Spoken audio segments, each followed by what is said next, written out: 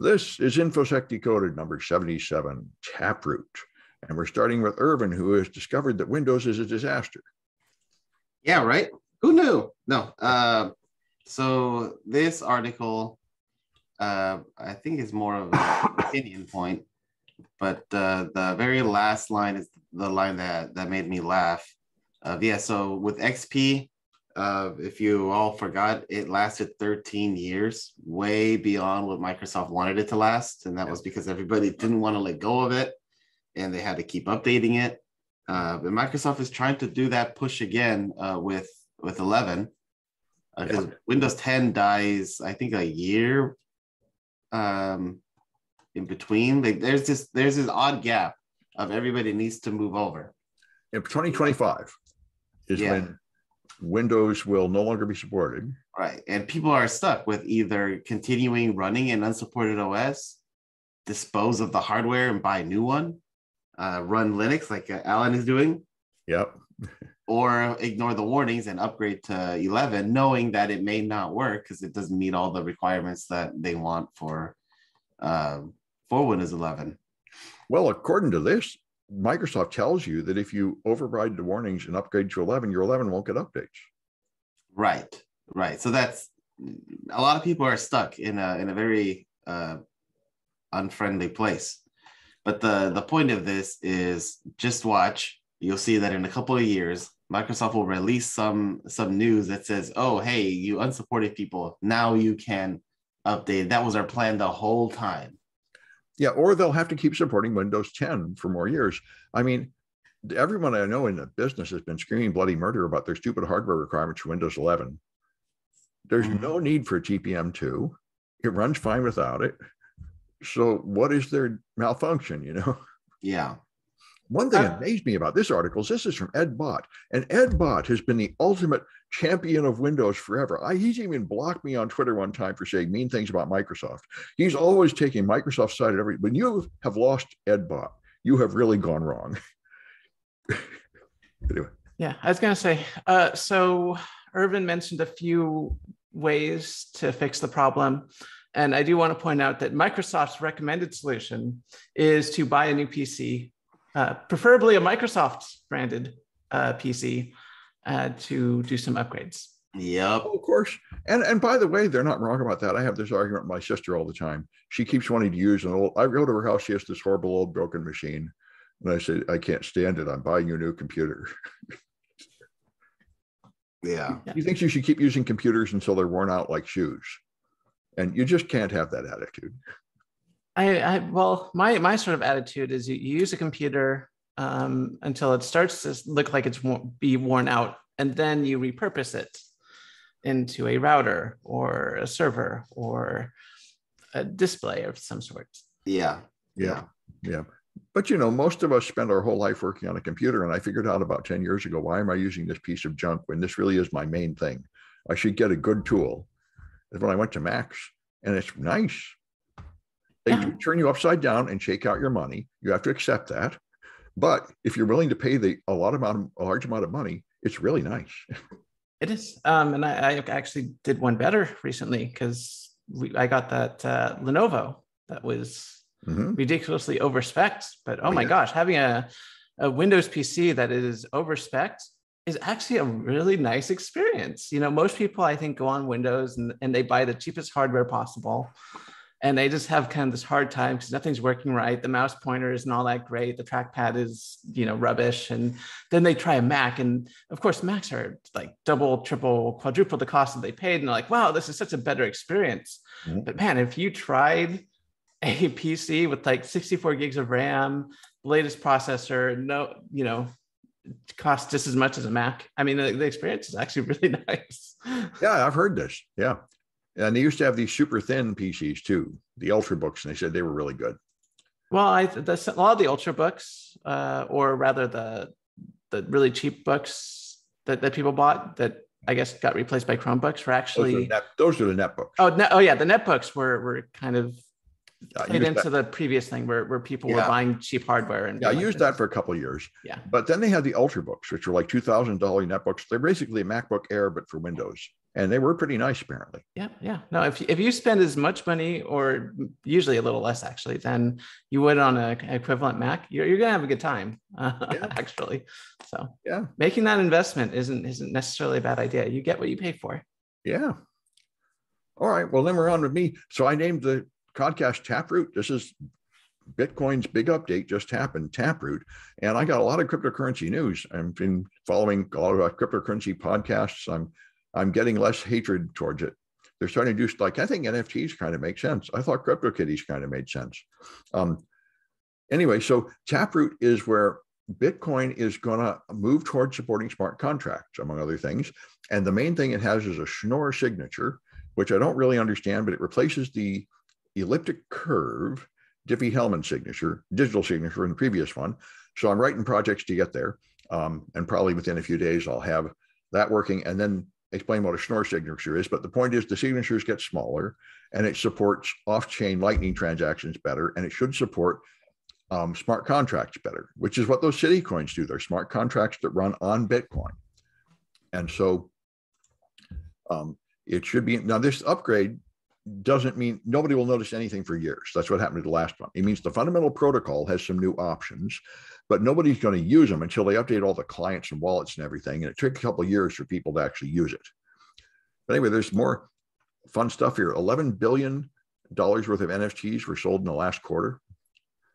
And there's a digital autonomous organization that formed in like 2 days and is raising $20 million to buy a copy of the Constitution. Apparently, the original draft of the Constitution, they made 13 copies to go to the 13 colonies. 2 have been lost. There's only 11 copies left. There's only one that's not in a museum. And they are going to buy that one at an auction. And then they're going to like put it on public display somewhere and have a blockchain contract responsible for the club of people that think this is a great thing to do so they can all vote and make sure it's properly cared for. So did somebody call Nicolas Cage on this? Yes. And of course, all the discussions in all the chat rooms are all full of Nicolas Cage memes. Absolutely. But anyway, they're going to totally buy the Constitution and control it with a robot overlord in charge of it instead of any humans.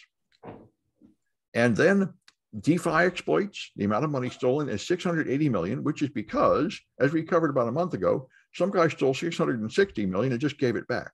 So that lowered the cost of crime in the last year to only 680 million stolen so far. So there's still an incredible amount of fraud and abuse on the blockchain. I'm not as crazy enough to deny that. But I did go to ZK Snarks and wrote a project on it. ZK Snarks, I've been hearing about for years. I finally figured them out and wrote a project for my students. This is actually what's going on with homomorphic computing, which is closely related. The point is you can prove something without gaining any additional knowledge. And one thing that's awesome about this is when you log into a server, the current system is terrible. You log into a server, there's a secret you have, your password. You send your password to the server. You trust the server to throw that password away when it's done with it. And of course, it doesn't have to. And this is what Mark Zuckerberg did. I was always amazed he never got prosecuted. In 2010, journalists started writing articles about Facebook, and he wanted to know what they were saying.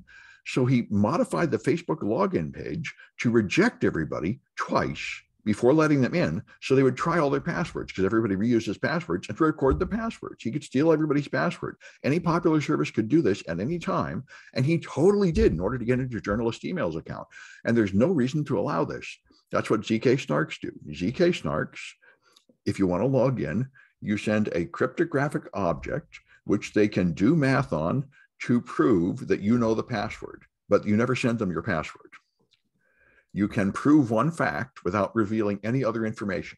So you could have a medical record and you could send a cryptographic primitive from that thing to people, which they could do math on to verify that you have been vaccinated against COVID or anything else you want to prove, but they would not gain any additional information. So anyway, they're well established and not that hard to set up. And so I got a project where people do it. And so I'm going to move more deeply into the cryptography behind the blockchain project because they are very interesting. The Schnorr signatures are interesting, and the ZK Snarks are very interesting, and they're at the heart of Zcash. Anyway, that's the stuff I've been doing. And so Kaitlyn, the Russians blowing up satellite.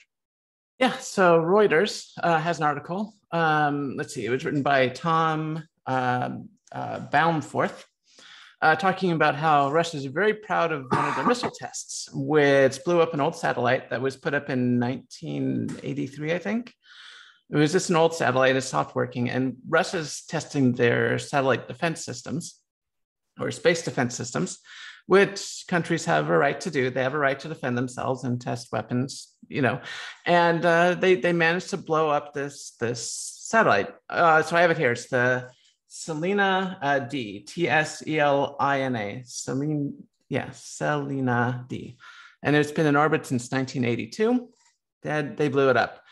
And Russia says, oh, it was just fine. Everything's good.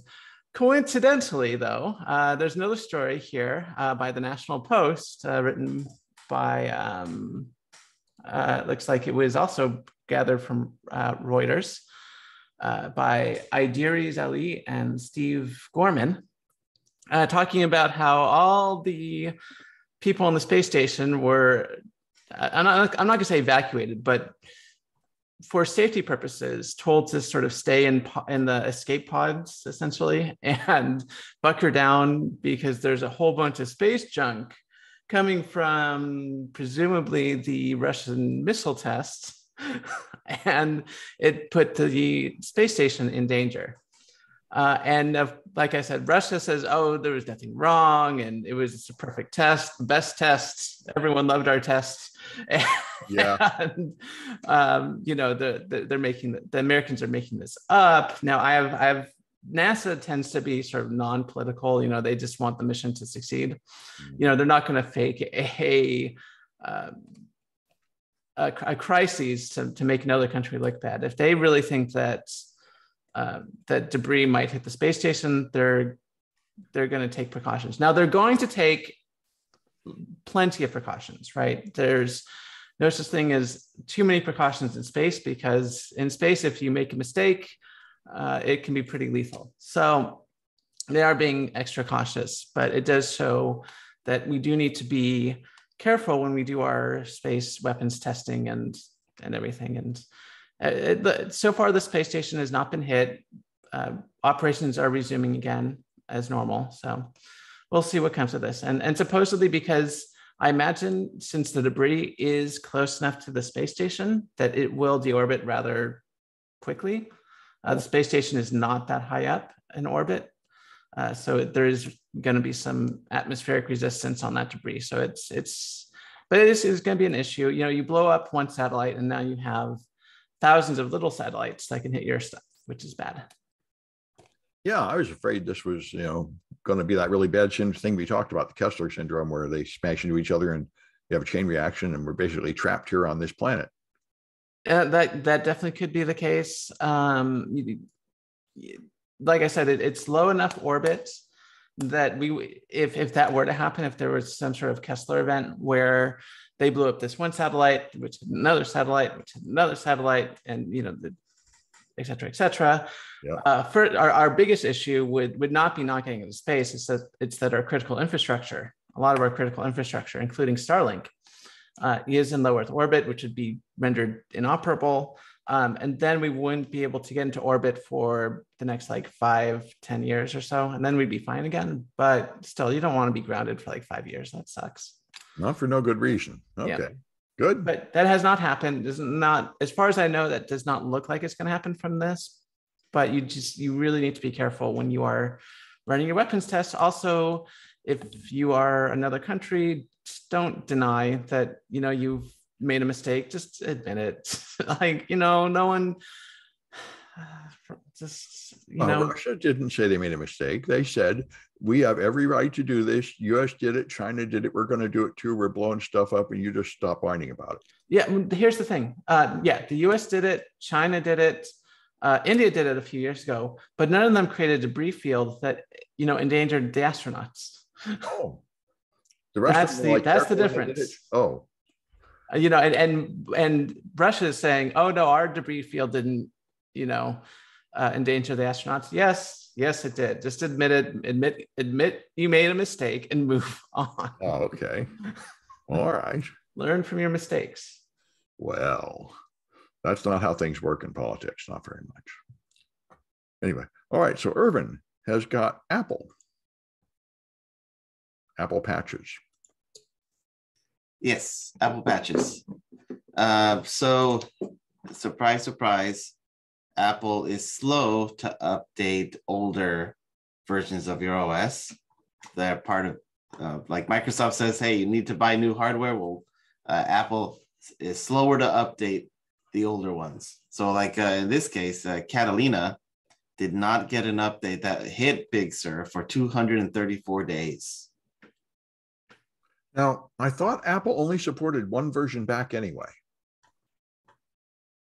This was before Monterey came out. Right. So I thought they would have just abandoned Kaitlyn. Oh, no. Before Monterey came out. Before Monterey. Okay. Fair so Kaitlyn was one back. And it took 234 days for Kaitlyn to get it. Yeah, that's pretty rude. So they aren't even supporting one back anymore, really. No, that's really pretty harsh. But I bet you make more money that way, which is probably why Microsoft is planning to do it. Mm-hmm. Especially if you're selling the hardware. Yeah, that's pretty rude. Okay. Just an FYI. Yep. All right. And I was glad to see this. Pfizer has signed an agreement to forego all royalties and basically donate their anti-COVID pill to the world, like at cost or something. So it's this is awesome. I mean, it should stop 90% of the people that are going to die from COVID of dying, which is fantastic. And so hopefully that can roll out pretty soon and help all the people dying of COVID in India and all over the world. So good for them. Pfizer has really been a pretty heroic company in this. Anyway, and then Kaitlyn has got a memory leak in the Mac. You're on mute. Aha, I've been unmuted. Okay, perfect. Yes, memory leak in the Mac. This is a pretty short story by Tech Republic, written by Brandon Vidzliarolo. I'm sorry, I messed up that person's name.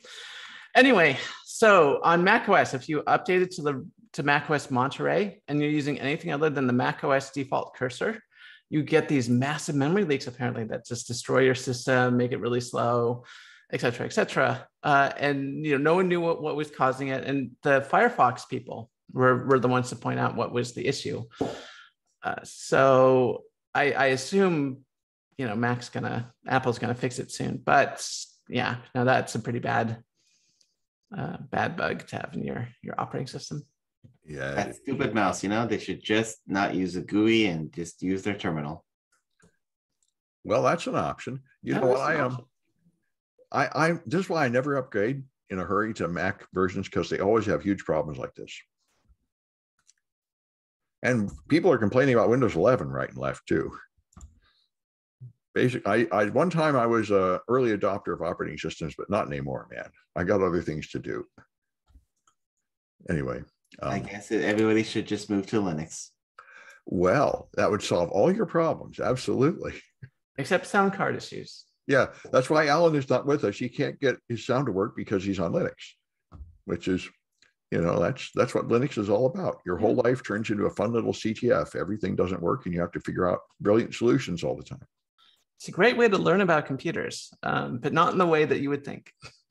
You learn a lot, but you also have to have a lot of frustration. Right. I mean, the difference between like Windows and other operating systems and Linux is that, Windows, really tries to work just right out of the box and will continue to sort of work. But if it doesn't work, you're kind of stuck between a rock and a hard place. You're oftentimes going to have to reinstall the operating system.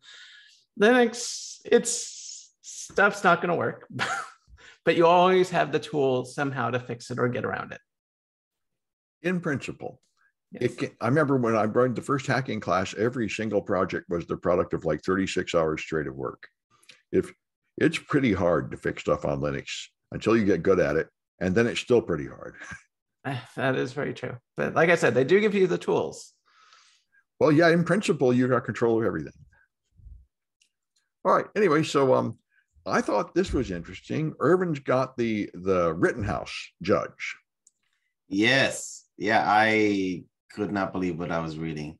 So the judge thinks that by zooming in on a video the iPad in this case would add more things to the video, things that aren't there.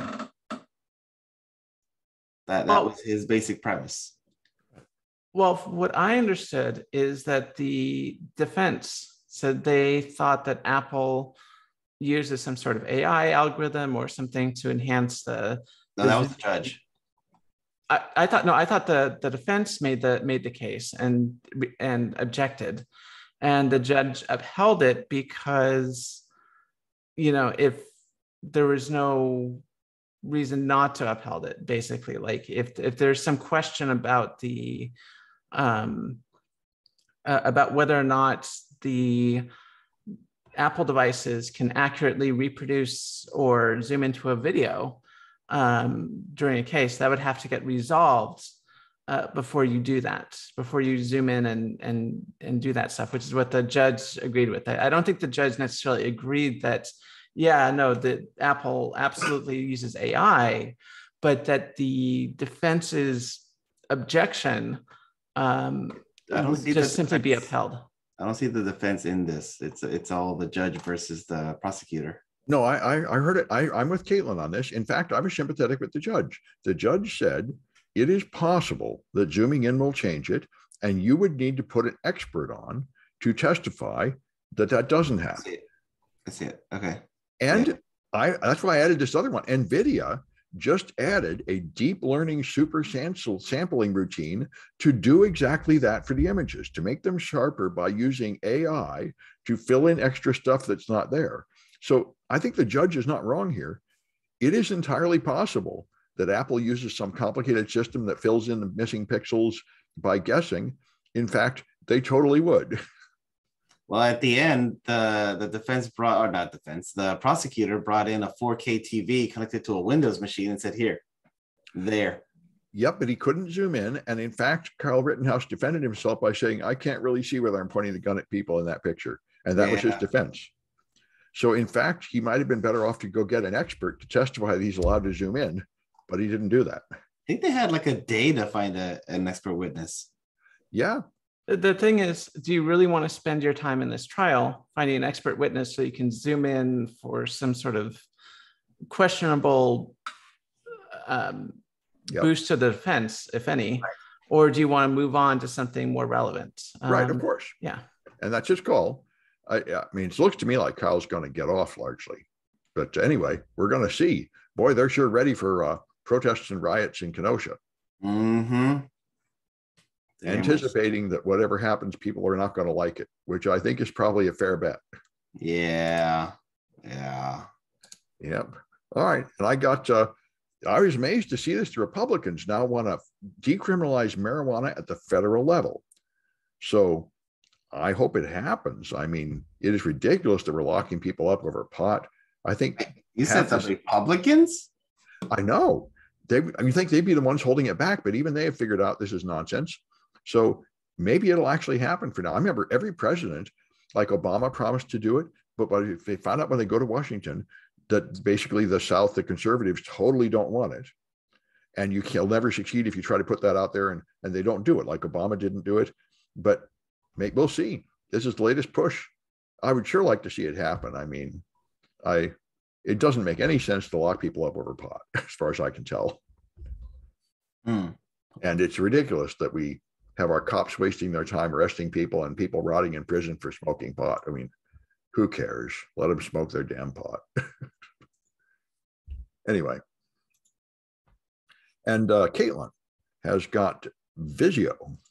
Right. So The Verge has an article written by Richard Lawler talking about how Vizio essentially makes most of its money off selling your data rather than the TVs it sells. So Vizio is a relatively new TV manufacturer.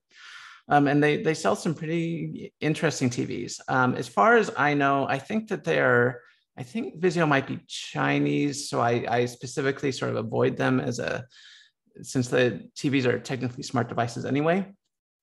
But this article goes on to talk about how these television companies, particularly the ones that are selling TVs cheaply, are actually not making money off the TVs, but rather the data that it gets from you. And so there is this saying, I suppose, that back when social media started to become popular, that, you know, if you're not paying for the product, you are the product. Well, in this case, you are paying for the product and you're still the product. So who's buying it and what are they doing with it? That's a good question. So much of it is ads. They are selling, you know, ad spaces as well as subscriptions. So they put ads on your TV. They don't come from like the broadcast providers. Apparently, I don't have a video. I can't confirm or deny, but apparently, yes, they're getting a bunch. But the article does talk about ad revenue. They also, of course, are tracking what you watch for Nielsen, quote unquote, Nielsen ratings, to see, you know, what's popular, what could be popular, what people are doing on their TVs, so that media companies can then design media around that. And of course, they can also sell subscriptions to services like Netflix, Disney Plus, Paramount Plus, CompTIA Plus, CompTIA Plus, Net Plus, A Plus, all the television commercials or television. So they make $20 per user per year from selling your data. Yep.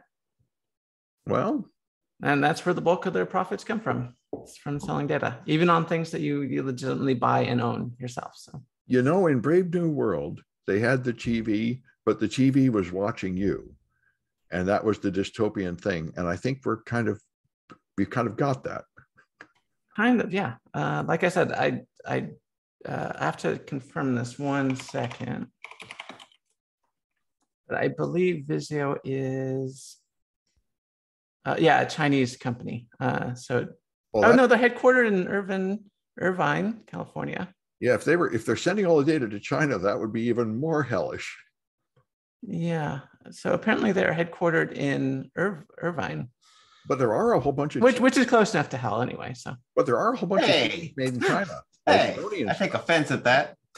But do you disagree with it? No. Yeah, that's what I thought. Well, Irvine is just in a weird part of Orange County. Yeah. Yeah, well, you can see that you got quite a tan down there. All right. Well, that's it for this one, and we will be back on Friday.